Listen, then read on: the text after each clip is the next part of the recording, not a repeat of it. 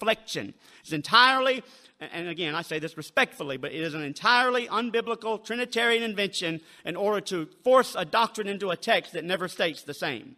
Let me give you a few grammatical facts from the Old Testament that shows that we're not assuming that Yahweh is one individual, but that the text indeed forces us to believe that God exists as one individual. And indeed, Oneness Pentecostals feel that we are held hostage by the very scriptures to deny the doctrine of the Trinity. The Tetragrammaton Yahweh is mentioned approximately 7,000 times in the Old Testament. Virtually always, almost every time, it is mentioned with singular personal pronouns. The term God, Lord God, and Yahweh is mentioned over 12,000 times, and not one time will you find three divine individuals mentioned in the text. Approximately 9,000 times, God applies singular personal pronouns to himself. Trinitarianism would have us to impose three separate divine individuals back upon 9,000 singular personal pronouns, which is just a grossly unnatural interpretation and reading of a singular personal pronoun. 810,677 words, ladies and gentlemen. 31,103 verses, 9,000 singular personal pronouns by God's covenant people, and not one single time did they ever acknowledge a multi-individual deity in 4,000 years of Hebrew history. This is the scriptural environment from which the New Testament writers sprang and alluded back to. The New Testament writers' writings were Koine Greek indeed, but their paradigm was Old Testament Hebraic Hebrewism, which they were not seeking to radically alter. I submit tonight that 90 years of New Testament history does not radically alter 4,000 years of Hebrew revelation of God's very identity. Our position tonight is that the one Old Testament God that we read about loved humanity enough that he came down and manifested himself in the flesh in order to save us. This one Old Testament Yahweh assumed a human mind at the incarnation, distinct from his divinity. Thus, there was a simultaneous conscious awareness of himself both as God and man without mixture. This explains why we see never any father and son distinctions in the Old Testament. Ask yourselves tonight, why is it that we never read of the Father and the Son under the Old Testament? This would be very strange behavior for two eternal individuals with absolutely no dialogue from a second eternal divine individual. If there were no co-eternal divine persons in the Old Testament, ladies and gentlemen, what would we expect? Nothing. What do we find, ladies and gentlemen? Nothing. Not until the New Testament that you read such interaction when God actually fathered a son in Luke chapter 1.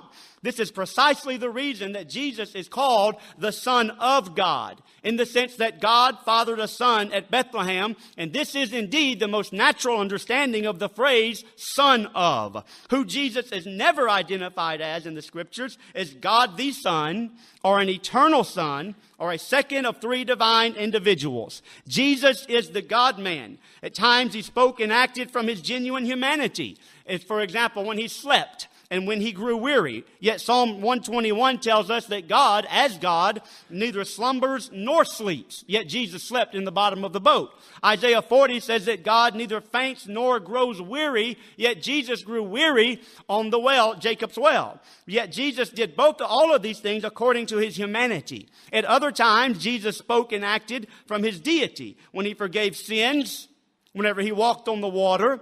As God, we would submit that he was transcendent, operating beyond the incarnation. As the Son of God, he functioned within the self-imposed limitations of the incarnation, in the sense that that self-same God that we've been reading about the whole time under the Old Testament is the one who came in the New Testament. So that in the final analysis, we have a full God and a full man without mixture. Now, we're probably going to hear tonight that Oneness Pentecostals have a schizophrenic, bipersonal Jesus, and it is a total straw man. I don't know of a Oneness Pentecostal alive who says that. I don't know of one, and I know many. But I'm prepared to deal with it, and we will see tonight, before the night's over, that it's actually my honorable opponent who is guilty of splitting Jesus. But I'll just wait till that comes up.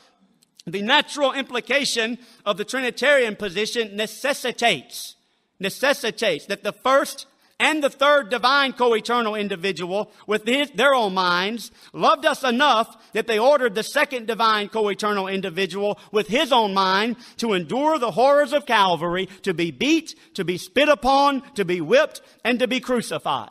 As Jesus himself said in John 7:28 and 8:42, I did not come of my own initiative, but he sent me.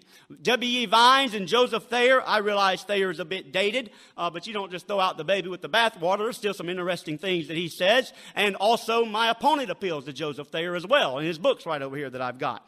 But Joseph Thayer said that the Greek verb sent, when he says, I did not come of my own initiative, but he sent me, is the Greek verb apostello, and it defines as to order one to go to another place. So the first and the third divine individual ordered the second divine individual to be beat, to be marred, and to be hung upon a tree. That, ladies and gentlemen, is the Trinitarian natural ramification of the belief. It's not a straw man, and I would ask my opponent tonight to adequately deal with John 8:42 from the Trinitarian perspective. Yet the oneness position is that the one we've been reading about the whole time under the Old Testament is the same one that arrives on the scene in the New Testament.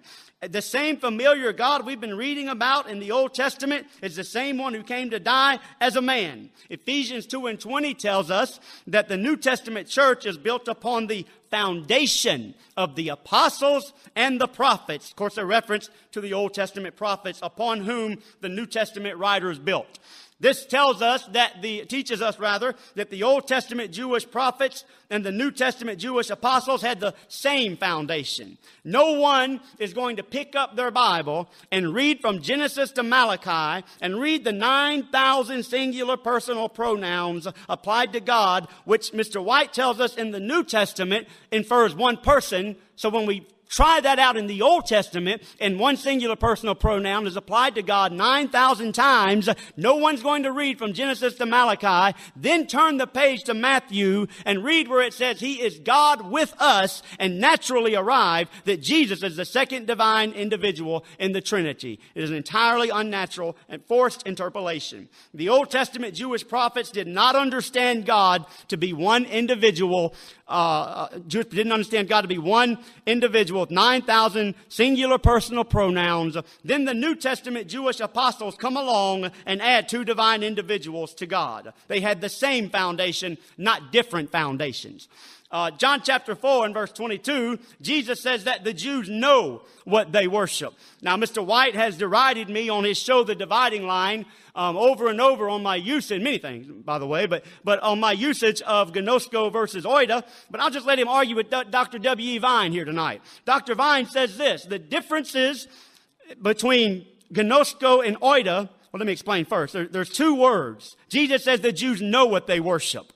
Now, there's two Greek words for know, primarily. There's other, but primarily two Greek words, and that is gnosko and oida. W. Vine says this. He says the differences between gnosko and oida demand consideration. Gnosko frequently suggests progress in knowledge, while oida suggests fullness in knowledge. Now again, Mr. White can argue with W. Vines. I didn't write that. That didn't come out of my mouth. I read that in his book. So Jesus carefully uses the stronger term, oida, in John chapter 4 when he says the Jews know what they worship. How could the Jews know what they worship when the Jews have never worshiped three individuals in a Trinity? Abraham, Isaac, Jacob, Moses, David,